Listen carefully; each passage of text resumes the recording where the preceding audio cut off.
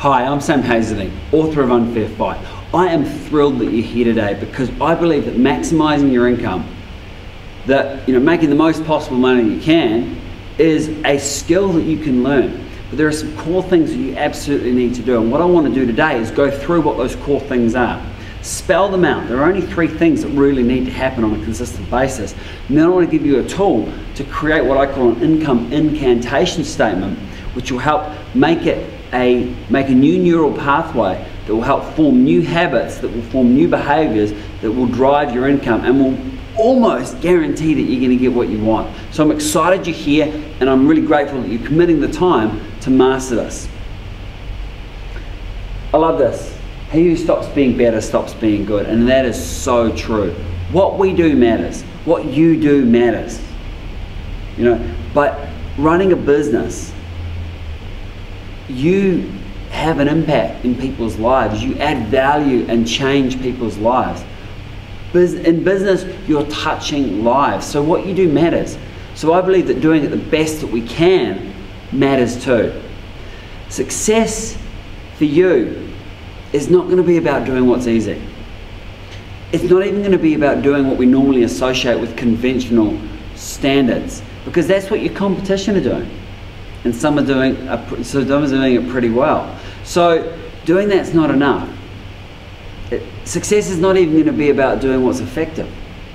It's going to be about doing what is most effective, acting in the most effective way, so that you get yourself to a point where you give yourself the highest chance of being successful, because what you do matters.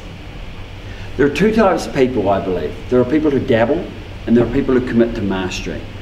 And the results these people get in their lives are completely different. They are worlds apart. Let me explain. When you start something new, everyone goes on a growth trajectory, don't they? They start learning and everything's great. You learn something, you get better results. And then you'll reach a plateau, and that happens to everyone. Plateau is where it starts getting hard, where your growth slows down. It might even drop for a little bit. Here's where the difference happens. Dabblers get to the plateau and go, it's not working. You give up, right, what's next? Start again. Give up, what's next? Start again. And they just dabble. They go from one thing to another, they flip. You know people like this, and the results they get are pathetic. There are people who commit to mastery. Masters do the same thing. They start, they get a growth trajectory, they reach a plateau, and they go, to be expected. What do I need to do differently? What do I need to learn? What skills do I need to develop? What character do I need to build? Do I need to get a coach? Do I need to get someone else involved? How am I going to get to that next level? And they figure it out, and then they get to that next level. Business and maximizing your income is a skill, and therefore it is learnable. So the question for you is, do you want to dabble, or do you want to master? And before you answer that, play along with me for a moment. Close your eyes. I want you to put yourself into the future. Age 70, you're looking back on your life. In the first scenario, you've dabbled. You've tried a lot of different things. You gave up when it got hard, and you started something else. What does your life look like? I know what your life looks like if you've dabbled in your entire life. It's worse than it is now. You've made very little progress, and joy and fulfillment in life comes from progress. You're probably in a worse financial situation than you're in now. Your relationships are probably pretty average as well. It's not a good looking life, is it? Now open your eyes, shake it off. You're feeling good, aren't you? You're glad you're watching this video with me. I want you to close your eyes again, and I want you to look back on life. You're 70, you're looking back, and you've committed to mastery. You've sought out, you know what was important in your life, you've learned, it got hard, you got busy. You got through the difficult periods, the plateaus, and you continued to master it. You've mastered a few important things. What does your life look like? And I know what that life looks like too. You're much more fulfilled, you're much more happy, you've created progress, you're excellent in the areas that are important to you. Your business, your finances are much better, your relationships are much better. It's from a commitment to mastery. So I'd encourage you, as you're watching this today, to think about this and make a decision to commit to mastering it. Because you're either in or you're out. There's no such thing as life in between. You're dabbling or you're mastering. I'd encourage you to make the decision to dabble. I mean to make the decision to master. I'd encourage you not to make the decision to dabble, because if you decide to dabble, your life is going to look very, very different. And before we get into this, I want to talk about self-made millionaires, because, I mean, being a millionaire, it's one thing at the moment, or you could talk about self-made billionaires as well.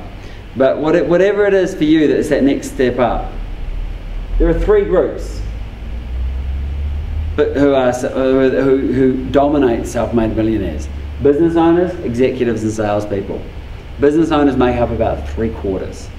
So if you're a business owner, you are in the group that can become a self-made millionaire.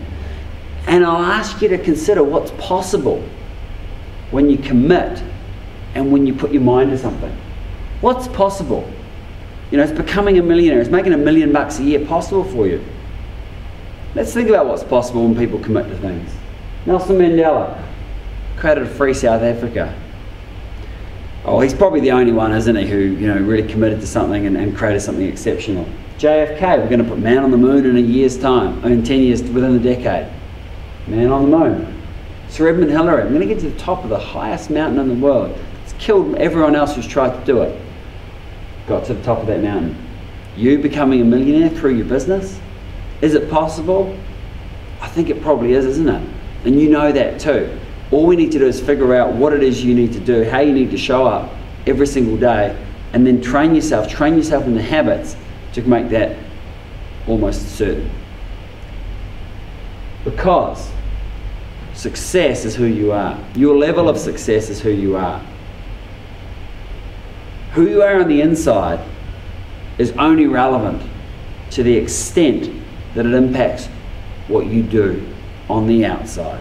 It's what you do with the time that you're given that matters. It's not just who you are. You are what you do. You are what you achieve. You're not just who you are on the inside. Who you are on the inside impacts what you do and what you achieve. But it's the external, it's the results in your life that are truly important. People will judge you on your results. They'll judge you on what you do, and they'll judge you on your character. And that is absolutely right. Outcome setting alone isn't enough. You can't command success, but you can deserve it. Setting outcomes without taking action is the start of delusion. Writing out your values without then living those values and acting in a way is delusional. You've got to actually take action and do it. If you're a nice person, fantastic. What are you doing about it? Because if you're not doing anything, go tell your mum, because she's the only one who cares. You're a caring person. You see something happen on the news. What are you doing? What are you going to do to make a difference? You see someone in pain, are you helping them? Because that's what caring is. Caring is an act. It's not just an emotion. You're a husband, you're a wife, you're a parent. What are you doing? How are you showing up? Because that is what matters. That's what's important, not who you think you are on the inside. You're a business owner. All right, how are you showing up as a business owner? What action are you taking? What results are you driving? Because that's what you get judged on. Your customers are judging you on the results that you deliver to them, not on the values that you have written on your wall. I want to display this. I hope this doesn't happen, but imagine you just watch this video and you leave this building. And as you leave, you get hit by a car and you're bleeding to death. So again, I hope this doesn't happen when you finish watching this video. But imagine that it did. And someone shows up to help you. And they rock on up. What do you care about? Do you care if they've got a vision statement or a mission statement? Do you care if they say their incantations in the morning? You care if they're a nice person? You don't. You care if they're an emergency department doctor who's going to save your life. What you contribute to others is what you do for them. That's what matters. If you're a great person as well, fantastic. That's even better. But that in itself is not a substitute for delivering what it is you need to deliver. You spend most of your waking hours at work, on your business. This is what you do. And you are what you do. So do you want to be excellent at it, or do you want to be average? Do you want to be great, or are you happy with the free stack knives? First prize is everything. Second prize is a free set of steak knives. Do you remember who came second in the last 100 meters Olympic running final? You probably don't. And if you do, I don't care who it is. We care about who came first. That's, results matter. You are judged on your results. So let's work out how it is you're going to actually drive those results in your life. So the first thing you need to do, you do need to set outcomes. You need to know the target. You need to know what you're aiming for. And the thing here is, there are simple ways to make this much, much more effective. And it starts with a question. There are 3 questions you can ask to set the level of outcome. And the chances of achieving what you want are completely different depending on the question you ask. Most people set outcomes by asking the question, what can I achieve safely? And so they're here and they set the outcome here, well within their comfort zone, but there's no passion, there's no excitement, there's no drive or desire to get there. So they don't even achieve that. So they see, oh, this is only just here and I couldn't even achieve that, so I'll give up. Have you ever broken a shoelace or lost a button and said, right, I need to get a new shoelace? I mean, I certainly have. And I found myself 3 weeks later still scriggling around with a little broken shoelace because I didn't get it. That's what can I achieve safely. I am more than capable of picking up a shoelace, but there's no desire, there's no passion, so I didn't do it. And I bet you've done the same. But you can't do that when it comes to the important things in your life, because if you do, you're not going to achieve what's important. So there's another level where you ask, what would I like to achieve? Now this is a bit better. At least you start to get a bit of desire here. The problem here is you don't engage yourself 100% fully and emotionally.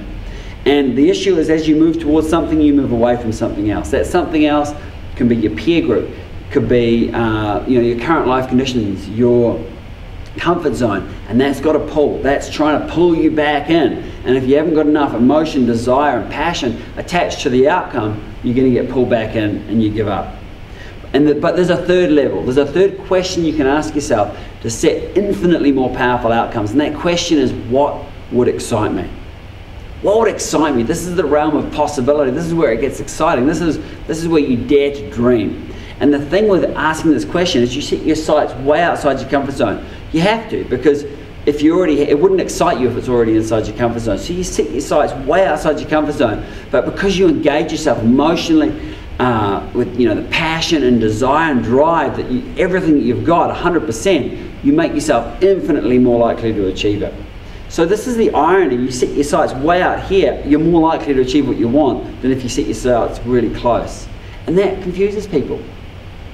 But this is the secret of people who achieve everything in life. The people who seem to be excellent at so many different things, who seem to get results in everything, they ask, what would excite me? And so they engage 100% of themselves and they go after that like a freight train and they achieve what's important to them. So stop setting goals, start asking what would excite me. If you take away one thing from this video, I hope it's that. Now, there's a second thing you can do. There's 2 different classes of outcomes. And this is why I call them outcomes and not goals. When you call something a goal, you make it okay to fail. If I said I got a goal not to beat my wife this year, you'd say that's weak. Just don't do it. That's the difference. A goal and what I call a standard. A standard is non-negotiable. Just do it, just don't do it, whatever, but it is non-negotiable. Compare, I've got a goal not to beat my wife this year, to Claire is the most important person in the world to me and I'll do anything and I'll protect her with my life. Alright, there's a difference, isn't there? There's a goal and there's a standard. Which one is more likely to achieve the outcome that's important? To make something a standard, what you need to do is just ask the question, why is this important?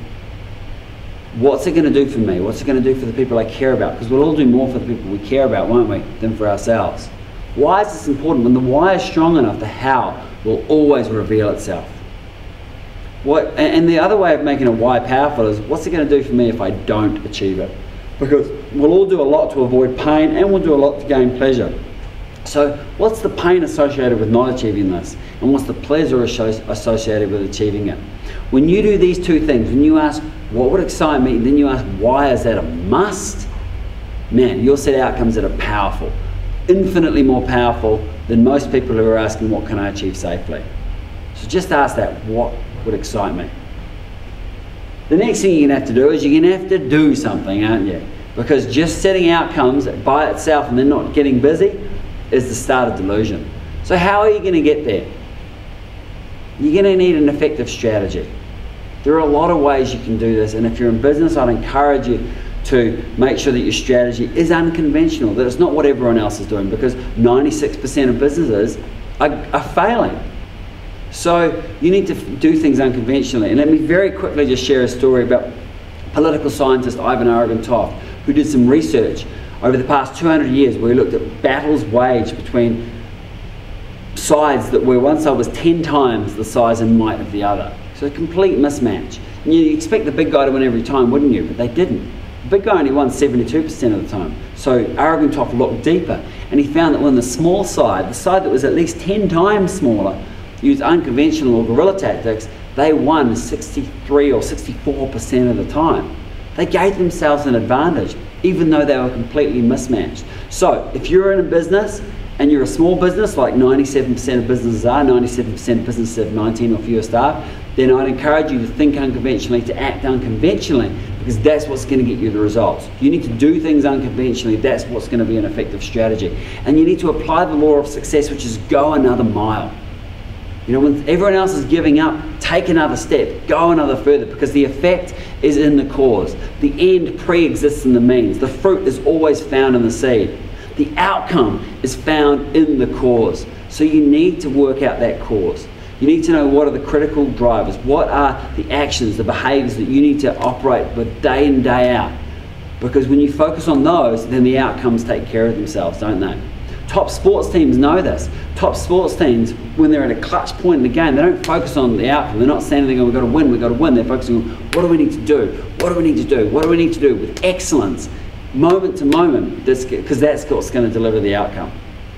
And you can make what you do, the process, you can make it a goal or a standard. And I'd encourage you, for those important things, make them standards, make them things that you just do. They're non-negotiable. Because when you do the things in a way that's non-negotiable, the things that are going to move the needle in the right direction, then you will get the results. The outcomes will take care of themselves. And the third thing is character. It is important because it underpins everything, because it impacts the actions you take and therefore the results you get. But that's why it's important. It's important to the extent that it impacts your actions. Because of that, it is the driving force of success. It's the big differentiator. But only because it impacts what you do. Writing your values or your character on the wall doesn't mean anything. You've got to actually act in that way. So the question for you is, who do you need to be? Who do you need to be to achieve your process, to achieve your outcomes? How do you need to show up every single day? Now, what I'd encourage you to do is make a list and then pick the top 3 to 5. 3 is the best. Now, there's going to be a lot of things. You know, you'll might list courage, tenacity, discipline, resourcefulness, playfulness, whatever. I mean, there's a million things you could list, and you're going to want to be all of them. But we can only focus on a few things. So I'd encourage you, make your list, cut it down to 3 or 5 most important things that if I just show up with these every single day, I will do what I need to do to achieve what I need to achieve. And then focus on them daily, be them every single day. For me, mine are purpose, passion, and presence. And I know if I show up with these things every single day, then I'll act in a way that means the outcomes will take care of themselves. So what I want to share with you now is what I call an income incantation statement. And this is to help make, who you are, what you do, and the outcomes you want a big part of who you are, to create a new neural pathway so that it becomes an inevitable habit as opposed to something you sort of learned about and then didn't do anything with. And the first time I did this was back in 2006, and I learned this from Napoleon Hill's 1937 brilliant book, Think and Grow Rich. I said it would make $1 million of personal income by my 30th birthday, by December 6, 2008. And on December 6, I sat down, I worked out what I earned in the previous year. It was $1,072,000. I hit it almost exactly. And I was like, whoa, this is fantastic. So I stopped doing it. Why is it we do that sometimes? Why is it we learn these things that derive amazing results, and then we get the result and don't think we need to do it anymore, forgetting that what it was that helped to drive that result? Anyway, I didn't do it, and I reinvested all the profits back in the business over the next few years, so I didn't pull out that much income. But I'm doing it again now. Learned my lesson, and things are going in a fantastic direction again. We're able to actually grow and make a whole lot of profit at the same time because I'm focused on it. To be effective, your income incantation statement needs to cover the outcome, it needs to cover the process, and it needs to cover the character, who you are, how you're going to show up. So let me share with you how you do it, and I'll share mine, which will give you an example of how you can create it. So I'd encourage you at this point, you may want to, you definitely want to be taking notes, write this down, and then you're going to create your own. Mine is I, Sam Hazledine. I'm so happy and grateful for acquiring in excess of $15 million in assets and producing a personal income of greater than $3 million per year by December 6, 2008. Sorry, I'm confusing with my old one. I'm going to start again because I was going back. These things, it's what's interesting, and I'll tell you, I'm not going to edit this out. What's interesting is how ingrained these things become that I just went back to the original one that I was doing back in 2006. But I do this new one daily now anyway. So I, Sam Hazledine, am so happy and grateful for acquiring in excess of $15 million in assets and producing a personal income of greater than $3 million per year by June 30, 2014. I've achieved this by enriching lives, by creating the greatest medical recruitment agency in the world, by showing people that anything is possible and giving them tools and strategies to help make their lives exceptional. I live with purpose, passion and presence. I'm committed to making each day my masterpiece, and I enjoy and am grateful for every moment of my life. That juices me, that gets me excited. So let me break it down with how you're going to create yours. I, put your name in, am so happy and grateful for creating a personal income of greater than what? What is it you want to earn? What would excite you? Not what can you achieve safely. What would excite me? And you may want to do, your net worth or whatever it is. But this is the outcome, the monetary outcome. I've achieved this by what do you need to do day in, day out, consistently to show, to derive the results. I live with character. What are the 3 things that are most important for you to be? I'm committed to. What are you committed to? Making each day a masterpiece, constant and never-ending improvement. What is it? And what emotion is it that you then live with? You enjoy and are grateful for every moment of your life. You're grateful for each moment that you're given, whatever it is. But you put all this together and you create something that's really powerful, that's focusing on what do I want, how am I going to do it, and how am I going to show up. I, Sam Hazledine, am so happy and grateful for acquiring in excess of $15 million in assets, producing a personal income of greater. I know this thing inside me, and I just jump straight into it. But I'm doing this, when I wake up, in the car, when I exercise, when I'm working out in my home gym, I do it between sets. When I go to bed, I ingrain this thing in me because you got to create the habit. You got to create a new neural pathway that makes this part of who you are. And it takes 30 days to create a habit. NASA did a fantastic experiment I thought was so interesting. They put astronauts or potential astronauts with glasses on, convex glasses that flip the world upside down because they were trying to see what it would be like to live in zero gravity. Cool. So, what was really interesting though is that at day 25, between day 25 and day 30, every astronaut who kept the glasses on consistently, their brain flipped the world up and they started to see the world the right way up. But there was a group of astronauts who took the glasses off for a brief period on day 15. For those astronauts, the clock reset. It was another 25 to 30 days to create, for their brain to adapt and to create that new neural pathway. And I look at it like this, a habit is a neural pathway. And if you've got long grass in a field and you're walking forwards and backwards, day in, day out, you create a path. It's so easy to walk down. You want to create a new habit or a new behavior or a new action that you're going to take, you've got to push your way through the grass, you've got to fight your way through it to start with, and it's hard. But you keep doing that day in, day out for a minimum of 30 days, you will beat down a new path and the old path will have grown up and become harder to go back to. But if on day 10, day 15, whatever you go, it's too hard, I'm just going to spend a day back on the old pathway, you break down the new chutes, you reopen that pathway and this one grows up again. 30 days to create a habit, 30 days to create an abundance mentality and the neural pathways that you need to support it, and I encourage you to try it. Because we're here to win, aren't we? We're not here to try. Trying entertains the possibility of losing, of ultimately losing. Hey, I know you're going to fail. I fail all the time, but I don't let myself be defeated. Defeated is a choice. Trying entertains the possibility of defeat, of losing, of giving up. With winning, there's only one outcome. It's getting what you need, getting what you want, of winning. It's a mentality, it's a mindset to say, hey, I'm going to fall over, but I'm going to get back up. The secret of success is if I fall over 1,000 times, get up 1,001. Get up 1,001. Winning is a choice that you get to make. So is defeat. I'd encourage you to choose winning because you are self-made. Whatever self that is, whether you're a self-made success or a self-made failure, don't kid yourself. Don't do yourself the disservice of pretending that you're not self-made. Only you are responsible for your own success. So the question is, what self do you want that to be? What outcomes? What process? What character traits do you want to be known for? Because you are known for all of those. You are judged on your results. So what results do you want those to be? Be honest about it. And then decide, am I going to dabble or am I going to commit to mastery?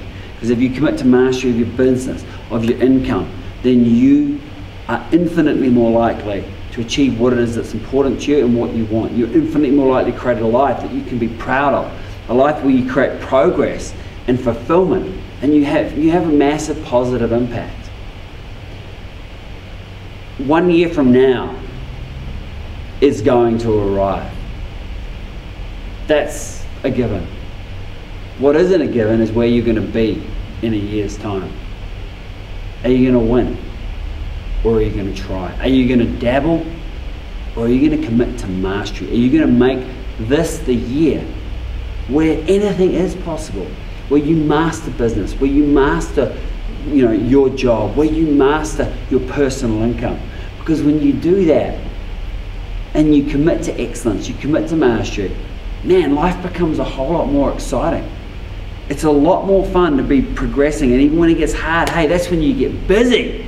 That's when you decide to find a new way or a new approach or get a new coach or whatever it is you need to do, but that's when it gets exciting.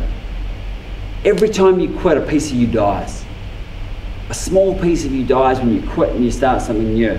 And ultimately, most people spend their lives just quitting when it gets hard, and they get to the end of their lives and they look back, and I'm sure they just think, man, that wasn't the way to live. But don't make that mistake. You get to make the choice right now. You get to decide to commit to mastery and to master your business, to master your income, to create a life and a business you can be absolutely proud of. So look, thank you for watching this video. But watching the video isn't enough. It's what you do with the video afterwards that's important. Go away, create your income incantation statement. Please do that. Do yourself that service, and then commit to it for a minimum of 30 days, and I guarantee you'll be hooked. So thank you for watching this. I appreciate you. I appreciate your time you've invested in this. I'm Sam Hazledine, and remember that anything is possible.